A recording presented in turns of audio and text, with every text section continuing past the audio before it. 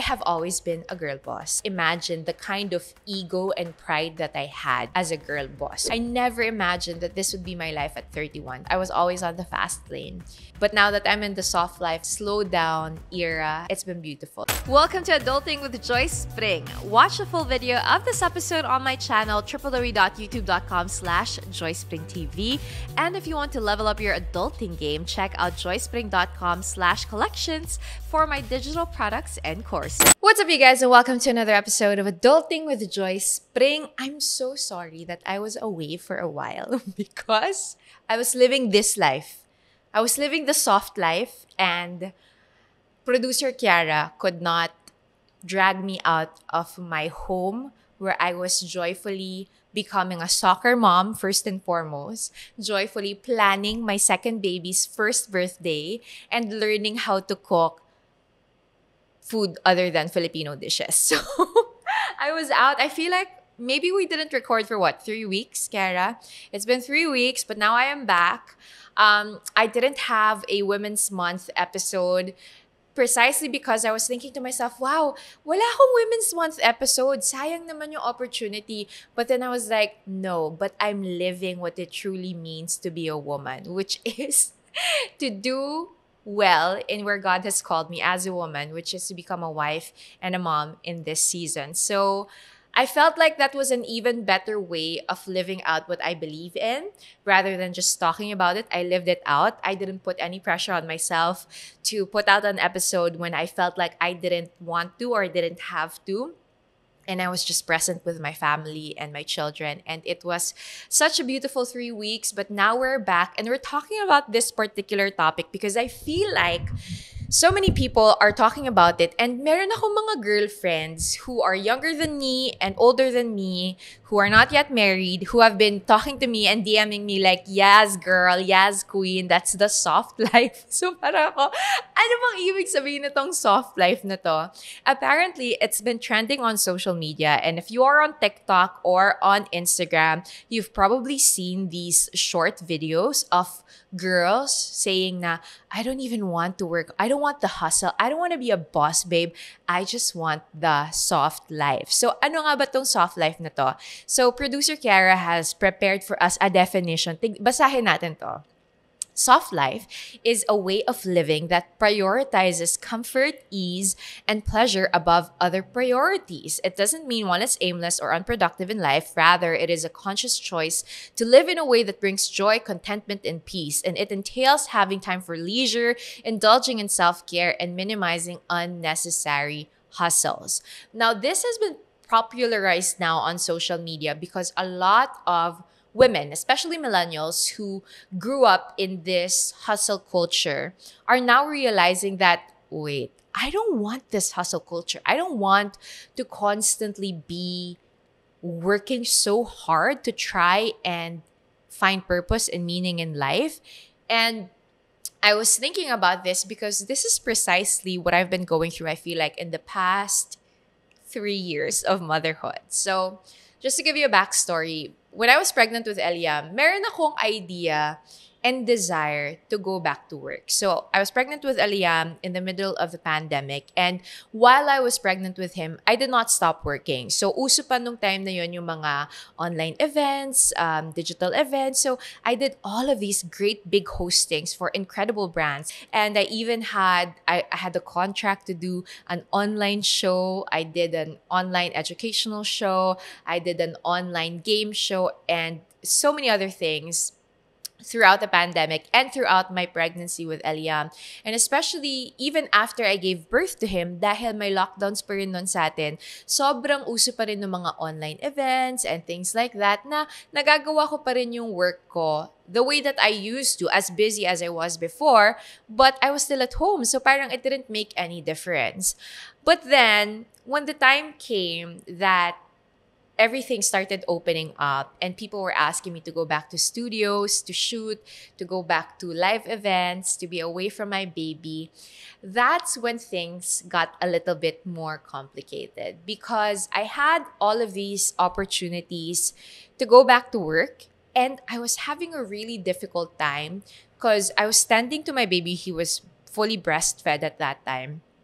And I was also trying to figure out, okay, paano ko gagawin to? Like, every time I have to be out for a shoot or for an event, it usually takes up my whole day. And imagine I would get these opportunities maybe 4 or 5 times a week. So most of those times, I couldn't be with my baby anymore. And I had to make the conscious decision to start saying no to work.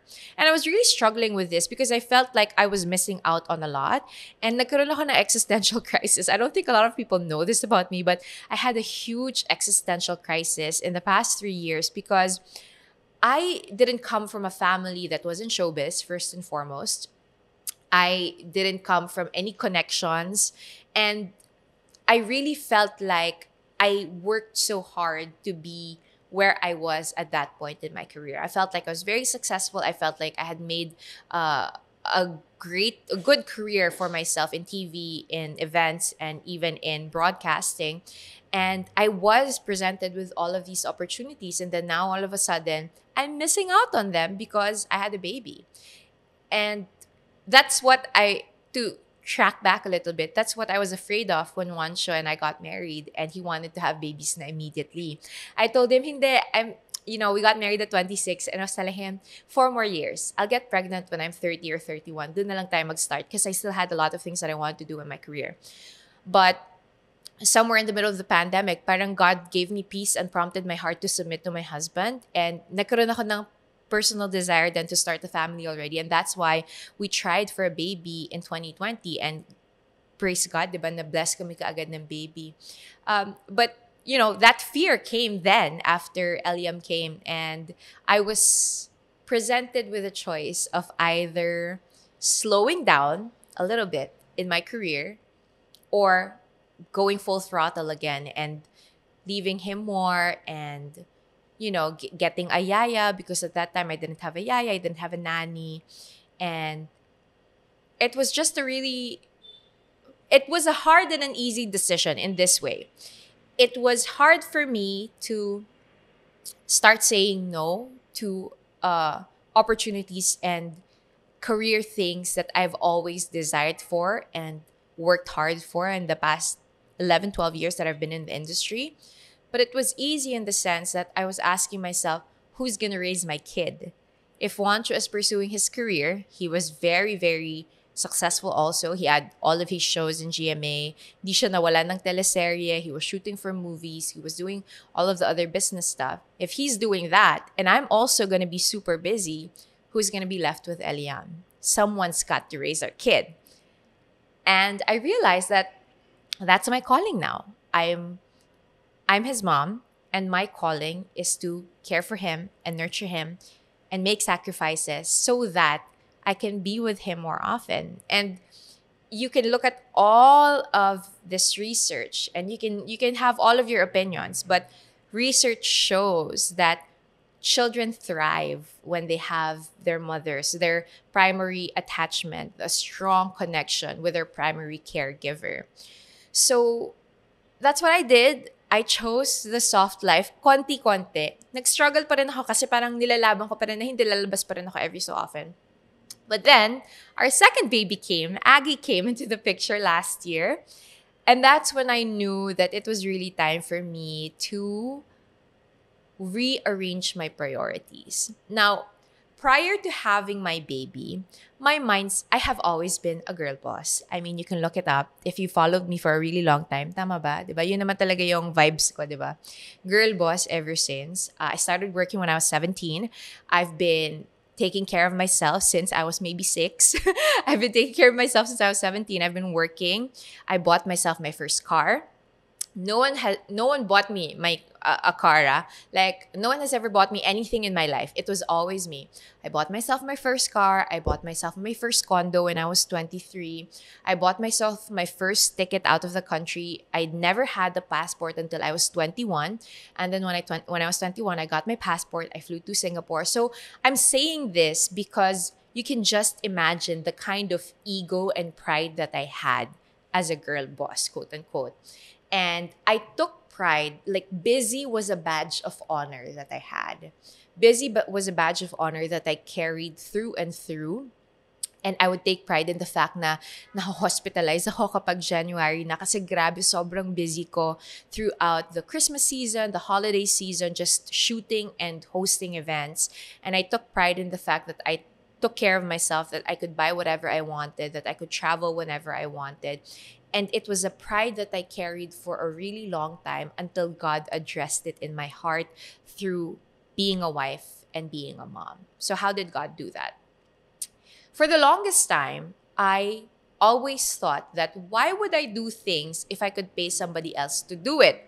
So, pagdating sa pag-design ng bahay, I would pay somebody to design our Christmas decorations because I just could not be bothered. It didn't matter to me na, bakit ako magde-design yan? Pwede naman ako magbayad ng ibang tao to do that. One, I never cooked in my life. Like, I knew how to, hindi, I knew maybe like one or two dishes like I could survive, but I would always either order food out or we had a cook for the longest time. But then God humbled me. Umalis yung cook namin for 2 years. And then parang nagkaroon lang ako binigyan ako ni Lord ng conviction talaga to slow down and be more present. So, what were the things that I learned? One, that becoming a homemaker was not something that I saw myself becoming because I've always been a breadwinner. And I always thought that that was going to be my life, that I was going to be a breadwinner forever first, and then a mom and a wife second. But then God was showing me slowly and transforming my heart and showing that my family needed me more than my work. That I was more replaceable at work than I was in my family. That anybody could do what I'm doing. There are a lot of talented hosts and broadcasters out there who could easily take my opportunities, and they did. You know, there were so many other people who, when I didn't want to fly out for an international show, when I didn't want to do shooting for like 14, 16 hours, somebody else did. And I was replaced. And I realized that it is only in my journey as a wife and a mom that I could be irreplaceable. No one could be a wife to Wansho except for me. No one could be a mom to Aggie and Eliam except for me. And I realized that it was such a beautiful calling to be able to show up for my family and choose them and say yes to them instead of thinking that I'm saying no to work opportunities. Then I saw the merit in all the seemingly unimportant everyday tasks of a homemaker and a wife. For example, with decorations, I started to buy fresh flowers for our home and started decorating our house. And I realized na all my life pala, I looked at the house as just a functional thing. It's a place where you sleep, where you eat, where you rest. But that's it. But when I started to become more in tuned in the soft life, na-realize ko na decorating pala the home, making it beautiful for my family, was creating a culture in my family that, oh, when it's Christmas season, mama puts up the decorations. When it's Monday, mama takes us to the groceries and we do the groceries and we buy fresh flowers so that the house will smell like stargazers. So decorations it wasn't just like, oh, pampaganda lang yan ng bahay. No, it's something that adds joy to our family culture. That's one. Second, when our cook of almost 3 years left us to be back with her family, I kid you not, I spent one entire week ordering food every single day for me and my 2 children, which cost me around 5,000 pesos per day. As in, every day, from breakfast to dinner, nag-order lang ako ng food. At that time, I was reading Atomic Habits, and one of the principles there was 1% better every day. So, yung ginawa ko, sabi ko, I may not cook all of the meals of my children and of my family, but I'll just try to do lunch. Yun lang. Sige, I can order breakfast, I can order dinner, pero I'll try to cook lunch and follow a simple recipe on YouTube. And by God's grace, ngayon, I can cook so many other things. And I'm actually enjoying my time in the kitchen. And I realized na a lot of women have these negative connotations about homemakers or the wife being at home and making, like, you belong in the kitchen as like parang an insult to women. It takes so much brain work. You have to be so in tuned and intentional to actually alam mo, try nyo na ba yung naiisipin mo kung anong papakain mo sa mga tao every single day, breakfast, lunch, dinner, and snacks? It's crazy. It's a lot of work. And a lot of people think that it's useless to do that, na parang degrading siya somehow. But when I started doing it, I felt elevated. I felt even more important because now I could see that the food that my children are eating, the food that my husband is eating, is directly affecting their mood. It's directly affecting their health. It's directly affecting their disposition. And it just reminded me that everything unto the Lord is worship. Everything that we do unto the Lord should be worship unto the Lord, diba? Everything that we do should be worship unto the Lord. And I say that because as somebody who thought that there was only one way of doing things, like hindi, it's either you're 100% a career woman or either a 100% a homemaker. You can never be a little bit of both. I felt like I was stuck. Like I could never actually be 100% a career, a homemaker. But I realized that there's really blessing in answering the call to where God is leading you. So that's the very long introduction as to how I got into the soft life. And it's still a process. Like to this day, I'm still working, obviously. I'm still here. But I think what it means to be choosing and living the soft life is that I've removed the pressure of constantly hustling and constantly being at the top of my game away from my shoulders. Like that's no longer a weight I carry. I now understand that in this particular season of my life, my priority is to stay at home, to take care of my children, to make sure that I'm able to help and love my husband, and that this is just a season where my children need me most. Now, does that mean that I'll never be back, that I'll never have the opportunities again to work and to pursue something else in the future? Probably not, right? Like maybe if that's something that I will have a desire for again in the future, who am I to say na hindi na ako magiging successful maybe 20, 15 years down the road where I want to pursue something and my children don't need me as much anymore. But right now, kailangan na kailangan nila ako, and the soft life is what will help them flourish the most at this point. So I say all of these things as somebody who is still learning. I'm still embracing, I'm still learning, I'm still trying to embrace it. But I see the merit now. I see the beauty in it now. And by God's grace, nag-soften na yung heart ko that I actually enjoy it now. And even though meron mga challenges and there are a lot of things that I feel like I still need to surrender to God, nakikita ko na it's such a beautiful calling to be where I am right now. And it's such a privilege to be living the soft life because I know that not a lot of women can do that because of their particular circumstances. And I'm not saying that this is the only way to live, but what I'm trying to say is it is one beautiful way to live if you ever consider it. And if you ever look at it like I did before, na parang, that's so boring. It's so boring to just live in the suburbs and then take care of your family. I was like that before. But when you're in it and when you see how God uses even the simplest experiences and the day-to-day simplicities to prune you, to care for you, to show you His glory and His beauty, matatransform ka talaga. And it's been such an amazing experience for me. Ang dami ko nang sinabi. Wala naman ako sinagot na question. Okay. So there, I've also been taking videos of myself cooking pero hindi ko pa na-upload kasi parang sobrang wala akong alam. Baka may magsabi na, hindi dapat ganyan yung pag-saute. But I'm so passionate about this topic because I feel like I have such a a special perspective on it kasi never ako naging soft life girly before. As in, girl boss girly ako, diba? So parang, ang ganda kasi nagkakaroon ako ng transitionary phase that I'd love to share with you guys. So if you want to hear more about it, please do let me know because I feel like I have a lot of insight to share.